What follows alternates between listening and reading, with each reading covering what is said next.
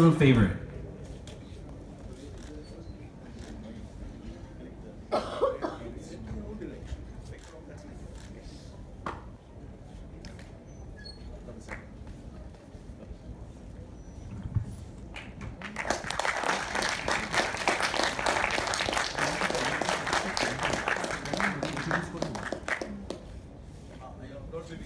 Yes, no, he have to speak, and I don't think I definitely will, as much as you want.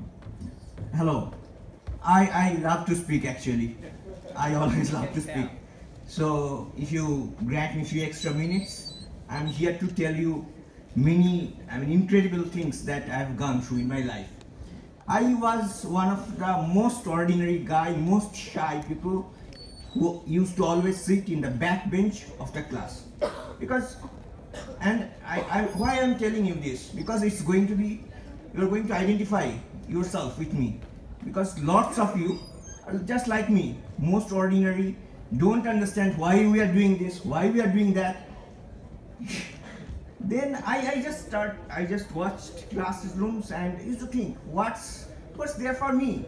I mean, the theories of physics comes and goes, it changes. Even the Einstein's theory is challenged by quantum physics, and even quantum physics is not the ultimate one. We are looking for the law of everything.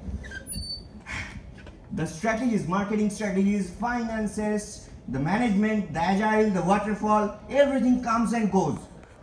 So I was terrified that why I'm learning this, which I have to scrap even after 1 month or so. So where am I? My life started changing when I started this question. And you will not believe me, the most important thing in my life I found, which I'm going to tell you, when I started questioning everything. So let me tell you 3 stories. It always starts with a game of 3. The first story was of the ordinary guy who got a job in IBM as working as a software engineer, and one day, while he was not that much happy, he was getting money, making money, going to on-site and those kind of fancy stuff, but he was not complete. Something was missing, something was missing there. So I was standing in front of we call it jhupris, in front of my office in Kolkata, and I saw a very little girl, which is almost dying mom. I have not seen anyone such skeleton like her near my office in EcoSpace, begging for food. And the mother looked so scary that people are even afraid of going to her and help her. So I was terrified. It shocked me, and my nature is that somebody stops me when I want to fly, I question everything. So I went to her and asked, "What happened to you? What has happened to you? Why are you so skeletally thin?" And I've never seen someone like her. She was breathing heavily, and she was not able to talk. So I asked her, "What has happened to you?"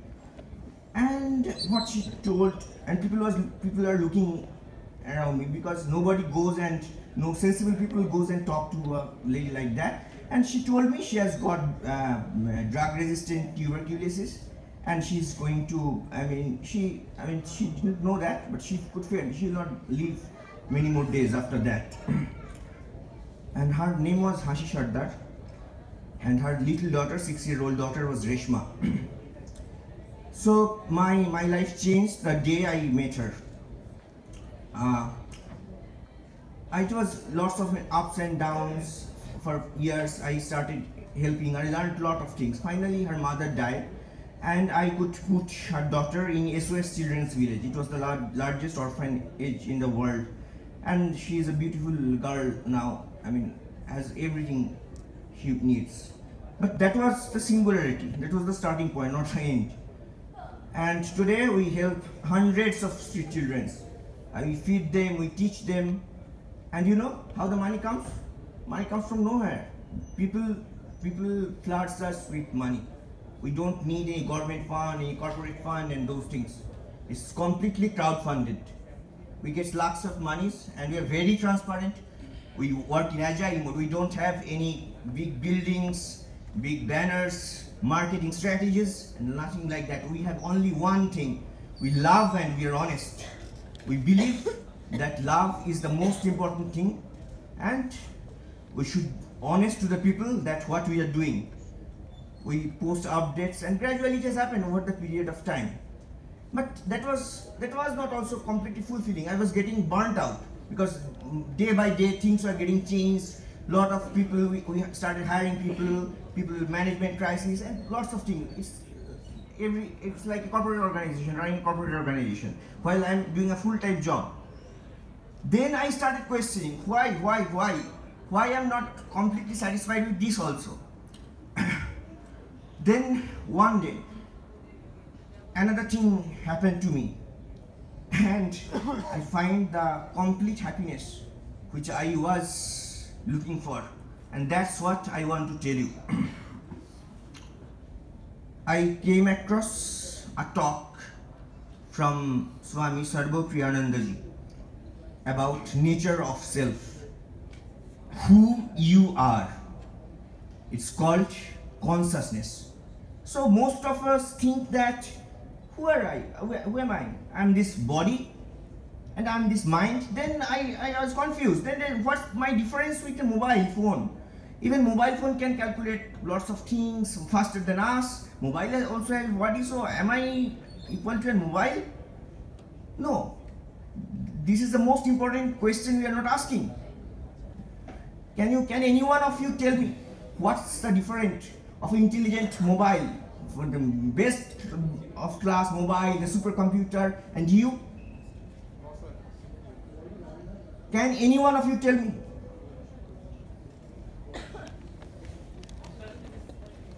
Yes, the mobile phone or the computer, the supercomputer cannot understand that it exists.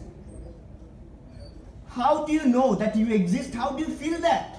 Have you ever thought that? The damn computer, the mobile, they're just a machine. They never understood that they exist. Siri is also programming. It is programmed by some information fed into it. How do I know that I exist? And have you heard of the Gödel's incompleteness theorem? That says that there are some fundamental things which cannot be proved, which you have to assume that it exists, and you are that. You are that. Tat Tamasi.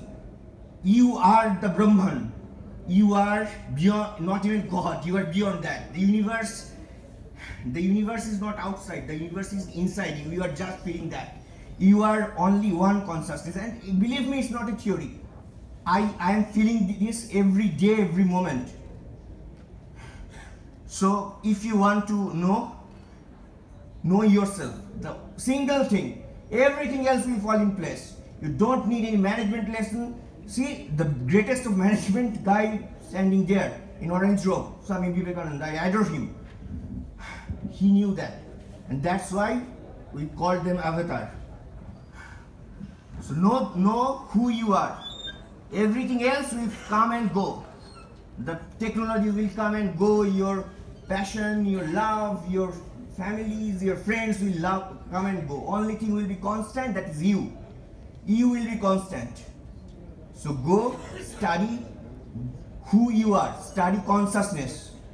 And that's what's the most important thing I wanted to tell you. And believe me, it's more practical than the practical. Your life will change after this, as my life did. Thanks. Thank you so much. Really appreciate that. And